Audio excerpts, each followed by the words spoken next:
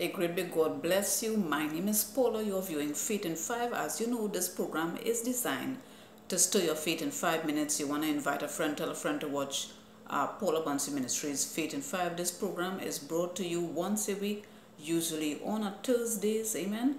And we want to get straight into the word. We are reading from an old familiar psalm. It's popular and it's known by a majority. It's known by many. That will be Psalm 23. Let's go into the scriptures right away. The Lord is my shepherd. I shall not be in want. What's a shepherd? As we know, a shepherd likened unto one who leads a flock or sheep, a great herd of sheep. And so that shepherd, even referring to not just old school, but that's the way, would usually hold a staff. So you want to bear that in mind. Who is a shepherd? What's the meaning of shepherd? You can think of this main factor, one who leads me.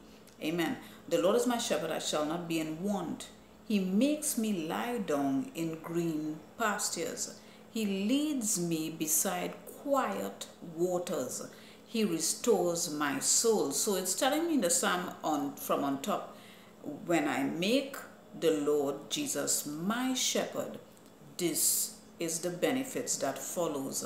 Verse 3, he restores my soul, he guides me in paths of righteousness for his name's sake. You see, for the name of God not to be defamed, for his name to look good, not just look good, but to stand as it is validated as the name above every other name, he will cause you to walk in that right path. Even though I walk through the valley of the shadow of death, I will fear no evil, for you are with me. Because you are with me, your rod and your staff, they comfort me. I'll tell you something about that rod and that staff.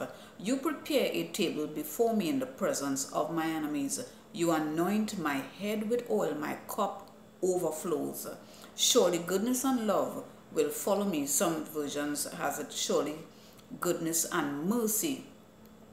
It's one and the same, because without the love you cannot have mercy, but when that mercy is applied, you know that love is present. Amen, somebody. Surely goodness and love will follow me all the days of my life, and I will dwell in the house of the Lord. How long? Forever. Now let me give you those points that you need for yourself.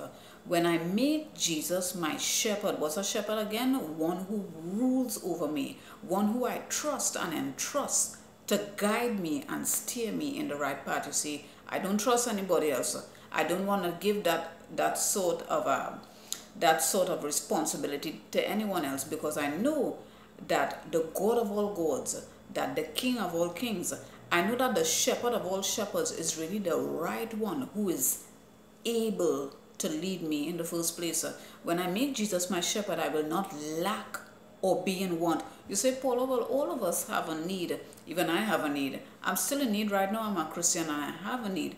Well, what this word really means is you're not going to be full when you meet this shepherd today for today. No, everything takes a growing process. But what I do know is when I make you my shepherd, now I will be processing full and satisfied. When I make Jesus my shepherd, I will be satisfied on all sides. Only he is the one who is able to satisfy me full in every area of my life, mentally, physically, emotionally, and spiritually. He is the only one, this shepherd, that is able to fill me, that I will not be in lack, need, or want. He is the one who is able to satisfy me. And you see, that word satisfy is very strong. It tells me that I will not want it any way better than what you give me. It will be enough. Not only enough, but I will be truly pleased and satisfied with what you are handing me. God will give you rest where the land is flourishing. He makes me to lie down in green pastures, right? That's what the scripture says. God will give you rest where the land, wherever you are at, is flourishing in wealth. Green pastures tell me that everything is good here. There's no dry ground. Green pastures tell me I'll also be flourishing. I will be in wealth. I will have comfort and safety. God will lead you where you will find peace on all sides. He leads me by quiet waters, still waters. What does that mean? Still waters tell me there's no confusion, there's no war, there's no trouble. There is no one is pounding down my door. God will lead you where you will find peace on all sides. That's what quiet waters mean. No trouble, no confusion, no war. He will restore you wherever you are broken down. That's what it says in the scripture. He restores my soul. You see, the writer is saying he restores my soul. It tells me that before I came to know you, I was broken down and I was mashed up and I was beaten and bruised and battered. And when I made you my shepherd, you were able to restore me in every way. You restored my heart, you restored my finances, you restored my economy. You restore me from this broken down position. Amen. He will restore you wherever you are broken down. I lost a lot and more is going to be restored back onto me. He will show you the right path to walk on, safe ground. Amen. Amen. And that's what the scripture says. He guides me in paths of righteousness. He will show you the right path to walk on, safe ground. That's why you need a shepherd. That's why you need this shepherd. Because this shepherd will keep your feet out of trouble. For his name not to be defamed. And he will do it just for his name's sake even. Amen. When death comes with a threat, you will have no fear. Yea, that though I walk through the valley of the shadow of death, I will fear no evil. Even when Satan comes to rile up and appear to be putting me in a position in life where I'm gripped with fear, the psalmist David is saying, I will have no fear. Because why? Because I know that you are with me and I could walk through this dark valley. And that's the thing about having the Lord Jesus as your shepherd. He will carry you through and he will bring you out and you will not die in the dark. Amen, somebody. Your rod and your staff, they comfort me. What does that mean? You see, the rod is the same staff that the shepherd holds. The shepherd sometimes use that staff as a rod. What that rod means? To correct me and whip me when I'm going wrong. Wow. And staff means to lead, to direct. So the rod is for correction, the staff is for direction. And the both of them use that same rod used in those distinctive positions comforts me. How do you mean it comforts me? It keeps me out of trouble. God will make a boast in you. He will cause you to feast in front of your enemies.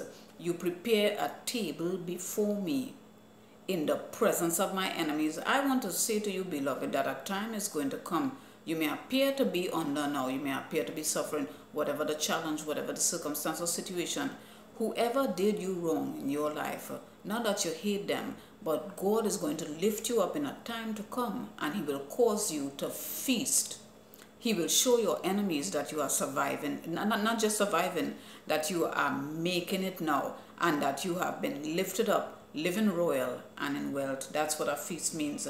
With your anointing, I will experience the overflow. You anoint my head with oil. That's very important.